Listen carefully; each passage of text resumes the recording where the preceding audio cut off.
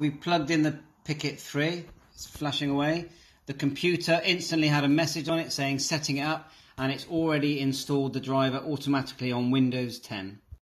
Okay, we've connected it to the computer as you just saw, and it's come up with this. The Picket 3 is in MP Lab mode. Use the tools menu to download an operating system compatible with this application.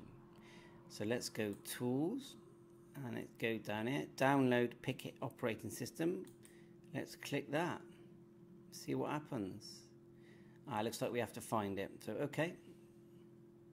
You can see here the MCLR one is missing a pin, but that's fine. We've made a connector up for that. 1 second. So this is the connector we've made up. It's basically two female ends, and we're going to pin one onto the MCLR.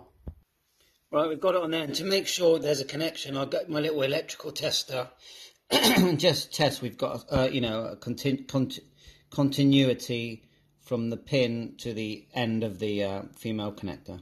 So if we touch these together, we get a beep. We'll touch the pin there and the end of the other connector, and we'll get a beep. So we know that it's definitely connected to the MCLR connector. Last look at the configuration here. Let's have a good look. Try and keep still. You need to get the MCLR there, and you need to get it, the white arrow here,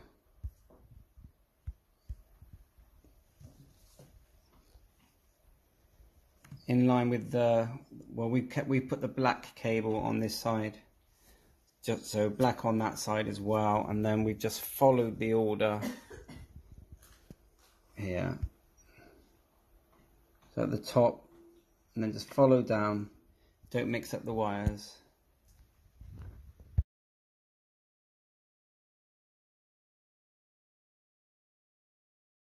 This is what it looks like going into the Picket machine.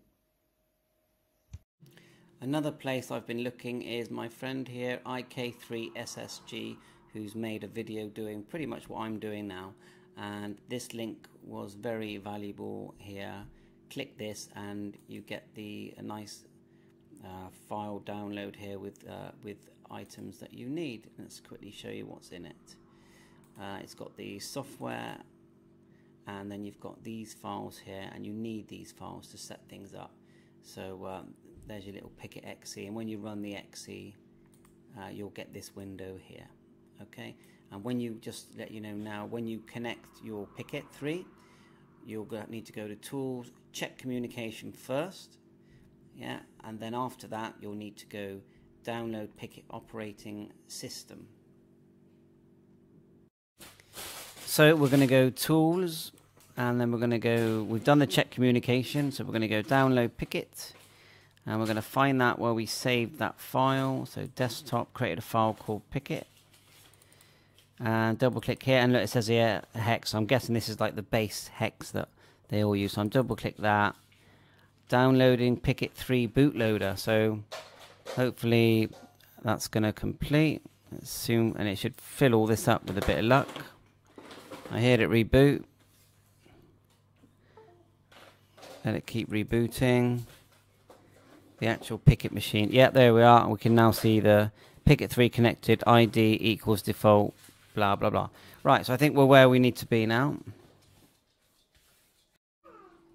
Okay, we've rebooted and we've fired it up, and you've seen the configuration. I'll show it again, the connection and the cables and all that. And we are connected. It says here device PIC 16F, blah, blah, blah. It's talking to the EEPROM.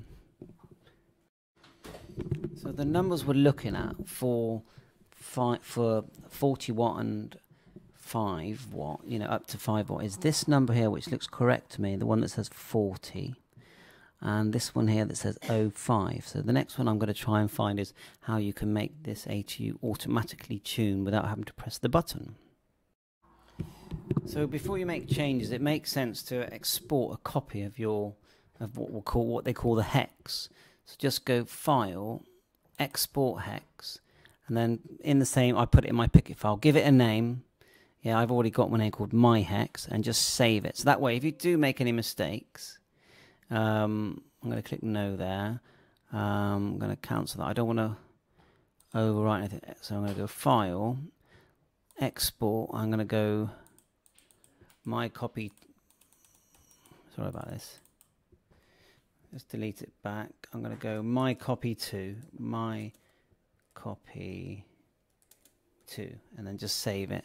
So we've saved everything. So if we get it wrong, that's fine. So then we're going to make changes. So one change I think is popular is some people like to get rid of the fact that you have to even push the button, and that's the third one here. So all you do is just click it here, change 0 0 to 0 1.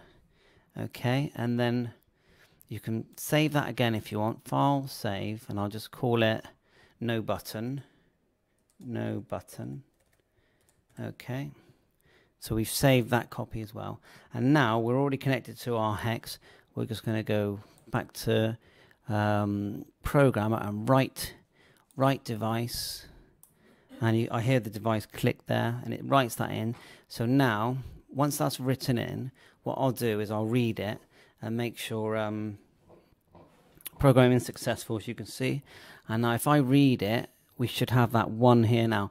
But the numbers that actually mattered, which is the 5 here, yeah, which is I think means it's the 5 watt version. So I think it makes it kick in at 5 watts. I wouldn't mind lowering that, to be honest. And then that it's a 40 watt QRP ATU. So what I'll do, I will read it. I'll go click read device. We hear it click again. It's going to read it, and nothing should change because we've. Oh, it's still saying 01 here, 00 here. So it hasn't saved those settings. I wonder why that is. You think it would? Anyway, we'll have a look in a minute. So we're going to save it again after some changes. So we're just going to go File, Export Hex. We've got the no button, so we're going to call it the no button one again and save that. And click yes. So a quick video of it booting up.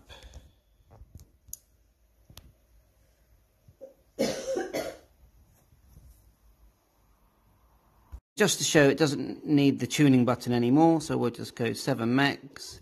Normally we'd have to reset and then push the tuning button, so we'll just give it a quick key here on 5 watts. And you can hear it tuning there, so no need for a button. We will reset it, and then we'll do it again, and it tunes. So no need to hold it down to get the tune button. So 7.3, all the best.